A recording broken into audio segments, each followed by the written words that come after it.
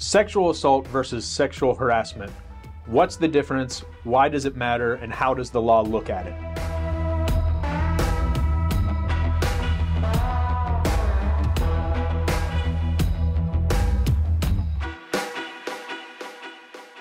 I'm Tom Graham. This is Eric Mausner. We talk about issues in personal injury. And today we're going to discuss the differences between sexual assault and sexual harassment.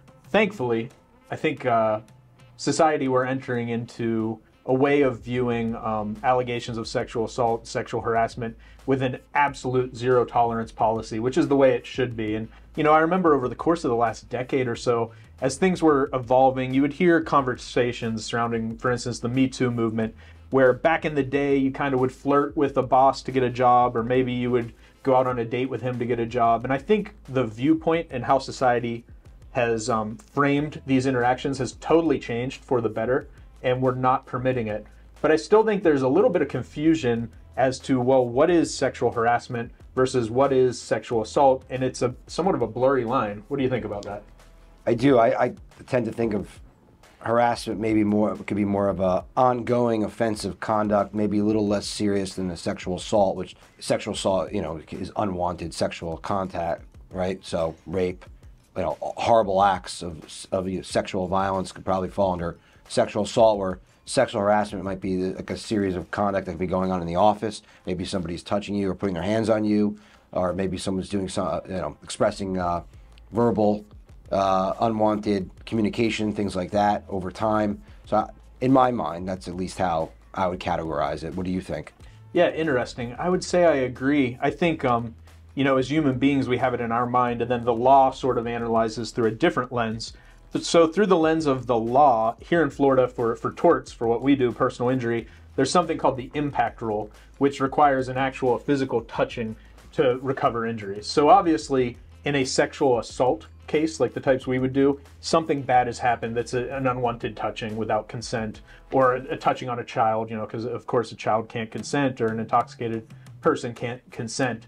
Now harassment, typical harassment, is more of, I would say like a worker type injury, right? So a sexual harassment case might even be brought by different attorneys that specialize in that, and then we would come into play if there's an actual touching.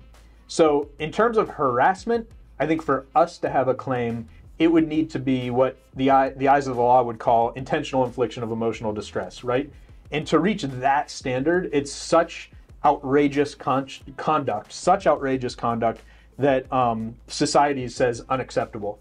Now, perhaps some of the things we've seen in the news over the last few years would rise to that level, but I think intentional infliction of emotional distress claims, what is called IIED, exceedingly difficult. The courts don't like them. But if we have a touching, Florida's impact rule kicks in and we can bring a lawsuit for an unwanted touching. And I think it's also important, from taking off the legal lens, putting on the human lens, sexual assault and sexual harassment, they walk hand in hand. Oftentimes we'll hear about fact patterns where there's a lot of creepy, inappropriate things said, and then eventually the assailant feels bold enough to do something and physically touch the person. So, you know, I think that it's a gray, murky line, but that touching is required for a personal injury claim. And if it's an ongoing situation that's making someone uncomfortable, I think in this day and age, hopefully their corporate culture where they're working, or the place where it occurred, would be receptive to hearing them out, putting a stop to it. I mean, it should be a zero tolerance policy on anything that makes someone uncomfortable. Yeah, but also keep in mind, sexual assault and sexual harassment, sometimes there can be a civil case and there also can be a criminal case. So if you are a victim of sexual abuse, the first step you'd want to go is the police, report it to the police, local department. Even certain counties have sex crimes units, or you can even sometimes call your local prosecutor's office as well. They'll have sex crimes units as well. And then you can report it. You can turn over all the evidence that you, and it's also, you know, if you are the victim of a forcible rape, you know, that's the kind of thing you want to go to the hospital as well, preserve evidence, you know, witnesses, photos, videos. So there's a lot of things to do. So if you do find yourself in that situation, you know, consult with the police, or you can consult with a personal injury lawyer as well, to preserve evidence and protect your claim, and you know, and then start the process of healing. Totally. And you bring up a good point. these cases are so sad and so psychologically impactful, you know, and I think these victims need strong support. But one of the first things that women will do if they are sexually assaulted, they'll go home and they will shower. And they do that because they want that cleansing. They want to get it physically off them. And I think psychologically, to take a hot bath or take a shower is something that makes them maybe feel more comfortable. And we'll get questions, does that mean the case is impossible? And the answer is no. It's just something that happens. There's actually psychologists that study this and expert witnesses that can explain why people act the way they do. So for instance, showering off physical evidence, much more common than you would think. Not reporting something for maybe even years, much more common than someone would think. And there's an emerging body of psychological and scientific research that explains why people react the way they do when they're following such a horrific trauma. If you've been drugged as well in a sexual assault case, whether you're a man or a woman, get to the hospital and get a blood test so the doctors can see what's inside your system. That's a way of helping prove that incident thereafter. I think a lot of people might ask us, there's like a continuum of wrongdoing. It might be really obvious somewhere, and then on another side, it might not be quite so obvious. So let's say a coworker says something like, wow, you have such nice eyes, such beautiful eyes. What are your thoughts? Is that sexual harassment? If it's a one-time occurrence, I don't think that's sexual harassment yet. It may start to feel, if the other person starts to feel uncomfortable about it though, I think it needs to be addressed, perhaps before it even progresses. And what about, let's say a kiss on the cheek? Is that like a hello kiss, a goodbye kiss? I mean, some cultures do 2 kisses, right? I think it depends on maybe the culture of the country and what's going on, what's expected. You give a coworker a kiss on the cheek. Is it a daily thing? Is this happening daily? Is it a one-time? Let's take this example. A boss is drinking too much, gets drunk, and starts asking an employee to have sex or to have some sort of a sex act with other employees. Harassment? Absolutely. I think probably grounds for termination, that kind of behavior.